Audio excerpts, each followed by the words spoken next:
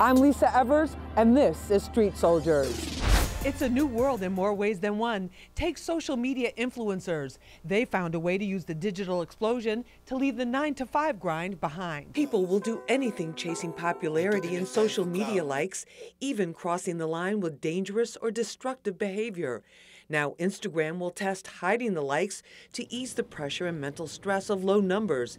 It's a responsible move, says groundbreaking marketing strategist Sean Prez. They're paying attention to the fact that many people are chasing these likes. People are posting and they're not really having discretion, or they're not really having discernment in terms of what they're putting up, so long as they get the feedback and they get the likes. Fashion and beauty influencer King Steph turned her high numbers of followers and likes into a business that became so lucrative, she put her Columbia master's degree on the shelf and quit a full-time office job. She's paid by fashion and beauty brands to model and post her pictures and views it as a launch pad. I don't just want to stay here doing this one thing. I think it's really important to grow and use this platform to launch yourself upwards. And here's your actual earbuds. Flossie Carter has more than 1 million subscribers on his tech-oriented YouTube page and has the plaque to prove it. The former paramedic, who worked at Ground Zero on 9/11, started making videos as a hobby and found about 6 years later it became much more than a labor of love. I was starting to make the same amount of money on YouTube that I was making at work. And I was doing both of them at the same time. And then I noticed that I wasn't spending that much time with my daughter. I didn't have a lot of free time. So I decided to make a choice. I got to quit one or the other. YouTube won out. Flossie says his following appreciates the fact that he gives his honest opinion and the income streams just keep flowing. You make money from ads on your videos, the watch time of the video. The longer the video is, the more opportunities you have to put ads in that video. There are many financial rewards, but it's not as easy as it looks. Let's find out what our panel has to say. Joining me for this episode, Sean Prez. He's the president and CEO of Power Moves, Inc. He's a corporate speaker and a marketing strategist. Prez, great to have you with us. Oh, great to be here. Thanks for having me, Lisa. Thank you so much. Also joining us is King Steph. She's a model and influencer. She's has a Columbia master's degree and NYU undergraduate degree. Steph, great to have you with us. Thank you for having me. Thank you so much. Also with us is Flossie Carter. He's a tech influencer, has over 1 million devoted YouTube subscribers. Flossie, great to have you with us. Pleasure to be here. Thank you so much. Steph, first of all, what is an influencer? We hear this term being thrown around all the time. Yeah, I think to me an influencer, you can have influencers with millions of followers, you can have influencers with 20,000 followers. I think it really just is a person who has a social media presence and gets that engagement from an audience that's captive to them and really cares about what they're posting and really wants to engage with them on a regular basis. That's how I define it. Now, how did you get into it? Because you have a master's degree from Columbia, yeah, okay? Yeah. Ivy League school, a big degree, For sure. a lot of credentials, but you're working full-time as an influencer now. How did that happen? So originally I had a little following back in the day when Instagram had first started up, and I deleted it because I was going this professional route. So I probably had 12 or 13,000. Deleted it because I was nervous that it was going to influence my professional development. And then I restarted my Instagram. I had a few pictures go viral, reposted by different sites, and I kind of thought to myself, okay, like stop running from it. It keeps coming to you, and just kind of leverage it and work with it. So for a while I was working full-time. I was getting my master's part-time at Columbia, and then also I would be shooting on the weekends or after work. So it was a lot. I was just building this all at the same time. And then eventually I finished my master's, and I saw that I had a little saved up, and I hated my last job. So I quit. And right when I was running out of savings, like down to my last 1,000, I got my first big contract. And I remember I cried. I read the email and I cried. But it's really such a blessing to be able to use a platform that I built myself and to work for myself. And, it's been great. It really has. I never imagined this for myself, but I'm blessed to be able to do this. All right, we're going to talk about what a day looks like and how you work in that in just a moment. But Flossie, and how did you get into it? I actually got started making videos for fun. I had downtime in my office, so I'd make videos to kill the time during the day. And after a few videos, I noticed a lot of people in the comments were looking forward to my next video. So I just kept doing it over and over, putting videos out. I've always been into tech. So I've always bought the latest products, and I started making videos and just giving my natural opinions on them. I noticed that people started to take my opinion more seriously than some of the bigger names or some of the actual companies. So I just actually started doing it for fun, and then when I seen a couple of dollars start rolling in, it was like, all right, well, maybe I need to be a little more serious. So then took it from there. And then you got a little more serious. Yeah, a little bit more serious, started, putting out more videos more frequently. So people started liking them even more. And then it went from kind of like underground to mainstream once a few big name companies seen the videos and they liked it. So now here we are. All right, and we're going to basically mainstream. We're going to talk about how we got to here we are right now. All right. But Prez, in terms of from a marketing standpoint, why has this influencer kind of industry gotten so big, and why does big business like it now? Well, first you have to address that the traditional forms of marketing are pretty much dated. Traditional television, print ads, people are just not tuning in the way they once did. The social media aspect, we see kids, we see adults on their phone all day, every day.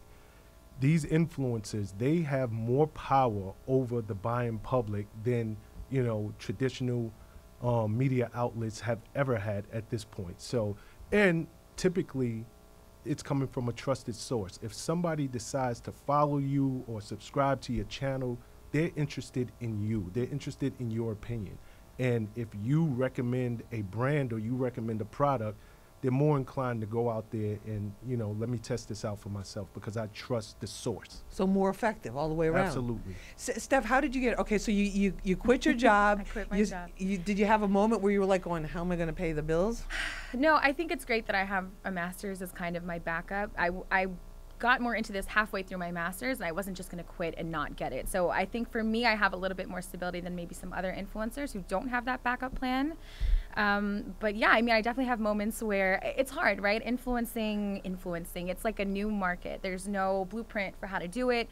Take us through the evolution though. Like, did people see you when they start sending you stuff? Yeah, or they tag you, or they so the pictures will DM'd go you or viral. They'd something? be reposted on different pages, and then companies will reach out to you. They'll send you a DM. They'll say, hey, we really love your photos and your pictures. We'd love to send you some free products. I think when you first start out, that's how it goes. You get free products. You don't really get paid so much.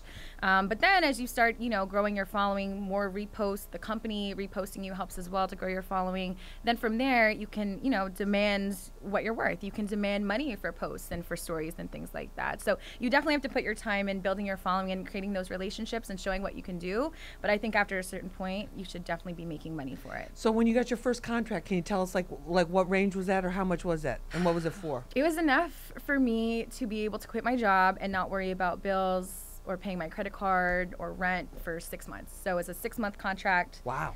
Yes, and it was, like I said, a blessing. I'm getting chills thinking about it right now. For clothing or for beauty products? Yeah, for clothing. So just getting different outfits and modeling them and showing them off online and, putting up the link where they can buy them for some of the big, online fashion Like we're talking companies. 6 figures, 5 figures? Not 6 figures, 5 figures for sure. That's incredible. Which is great when you think about it. And like I said, I don't take any of this for granted. I think it's a huge blessing to be able to do creative things, work from home, and make what someone's making, like entry level. No rush hour commute, no sitting on get to hang out jam with my subways. puppy. Yeah, it's great. That's unbelievable. They're walking around like we do with 4 bags to 3 different things and 6 different places in one day. And Flossie, tell us, how did you turn it into the money thing? Well, Like, did the electronics companies hit you, or when I first started, it would, with anybody that does tech product videos, when you first start, you got to buy the stuff yourself. So I was spending a lot of money out of my own pocket. Right. But then it's like, after a while, the companies will reach out and they say, okay, we see you did a video for this. We have a similar product. We'll send it to you for free. So with YouTube, we make the majority of money with the ads. But once you get a little bit bigger, then it's like, now instead of sending me the product for free, it's like, look, I'm busy this week. If you want your video out this week, give me $10,000, give me $5,000, depending on the level of your channel. So then they'll pay that, because like Sean said, nowadays people don't care about TV commercials. A YouTube video is bigger than a TV commercial. A YouTube video from my personal channel, I know for a fact that I've kept certain companies in business. There's companies that was literally going out of business after my video. They're back in business. So this is a full-time business for you. Full-time job. And you support your family and everything. Like maybe like 5 years ago, I was working my regular job. I had a little side hustle going on also, but then it's like, When I noticed that YouTube and my regular job money was starting to be equal, it was like, okay, maybe I have to quit one. I have to quit one because I'm a little bit too busy. So I took a chance. I had a full career. You know, if anybody Googled me, I worked as a paramedic. You know, I was a full 9-to-5 job, benefits and all that, and just walked away from it. That's amazing. Yeah. That's amazing. But you got to dedicate yourself to it, though. Exactly. President, more and more people are getting into this. Like, are there Absolutely. certain characteristics that the successful ones have? Oh, absolutely. I mean, marketing is marketing. Let's start there. It's all about authenticity, credibility.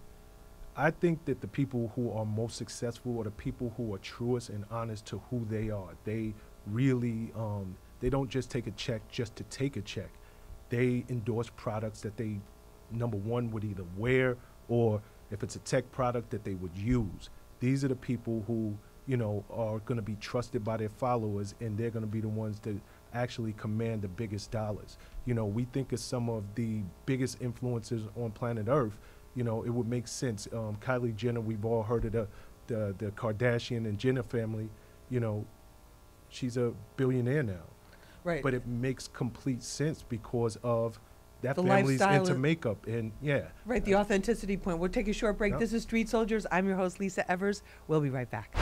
Once you have a certain amount of followers or a certain following, you can do anything you want.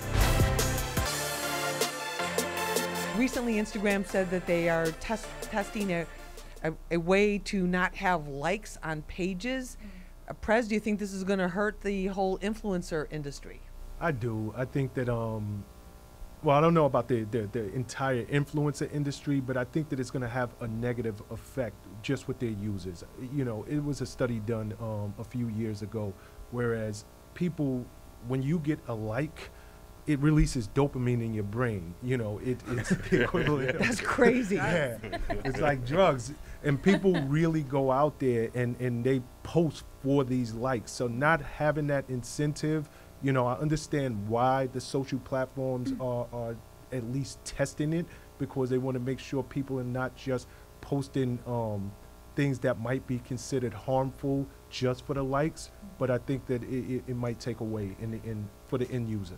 What do you think about that, Steph? I agree with Prez. I think that the content creators who use this platform and have created a business off of it, they already introduce an algorithm that limits how many of your followers that you earned see your content, which a lot of people, including myself, think is unfair. So taking away the likes, I think... Wait, can you just explain that for us? Sure, yeah. For those of us that don't have a master's degree, can you explain that for us? My master's The is in algorithm this. and the this and the that. Okay, just break Yeah. it down, Steph, So please. Instagram recently introduced an algorithm that limits the amount of reach your posts organically have. So normally back in the day, let's say you have 200,000 followers, your 200,000 followers have the potential to see your photo that you posted. Now only, I think it's 3 to 5% actually get shown the photo that you're posting, and then based on how it performs in like the first few hours and how it's doing, then it's kind of boosted to your other followers. I am sure that all of my followers don't always see all of my content, and so that is a big issue with a lot of content creators, because you feel like, you know, I earned this platform on my own, I built it by myself, and I'm not even able to benefit off of it fully. And I can definitely see a change in the engagement from 6 months ago even to now. So that's been an issue, and then you add this on top of it, taking the likes away. Sure, you can take a screenshot of your metrics page. If you're using this as a business, you have a business account which shows you your engagement levels, your likes, all of these things, and legit companies will ask for that data to make sure that you haven't bought your followers, that everything is actually going as it should.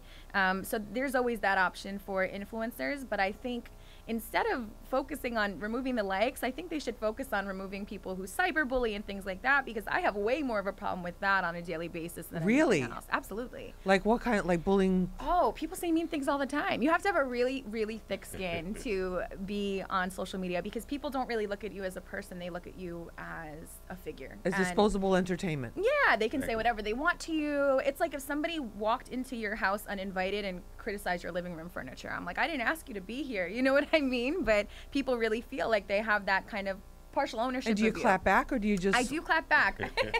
I Or clap do back you- when it's appropriate, Right. right? I feel like once in a while you need to check people.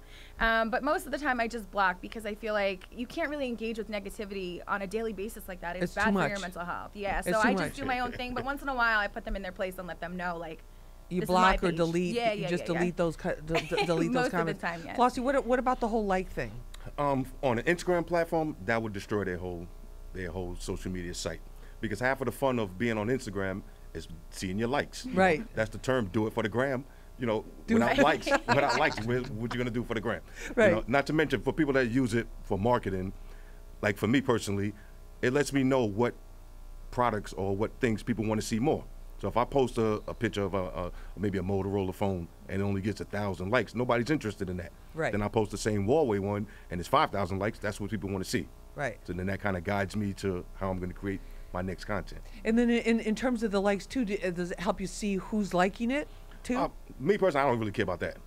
You know. It's just a number. Yeah. You know. It's just and then in terms of the For Instagram, that is. On right. YouTube, totally different.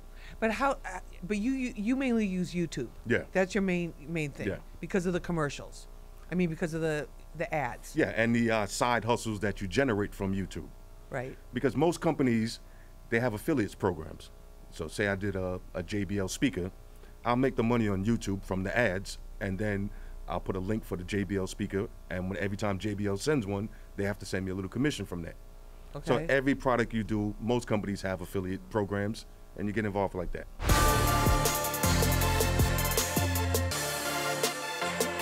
What about in terms of the future? Because there's so many people getting into this. Is there a danger, Prez, that it gets oversaturated?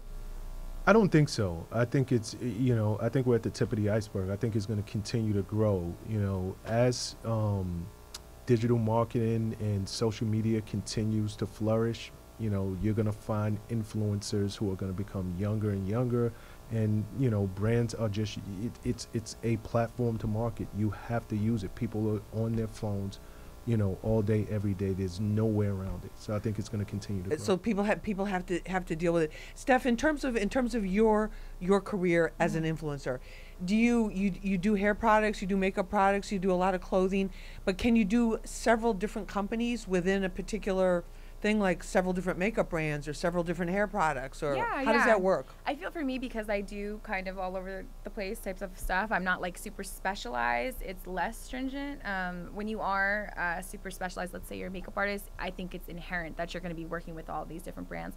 I think it really depends on your contracts too. I know that with certain contracts for me, I can't work with certain brands because they're direct competitors. That's whether you have an exclusive contract or a non-exclusive contract. An exclusive contract is going to pay you more because you can't work with anybody else. Non-exclusive is going to pay you less.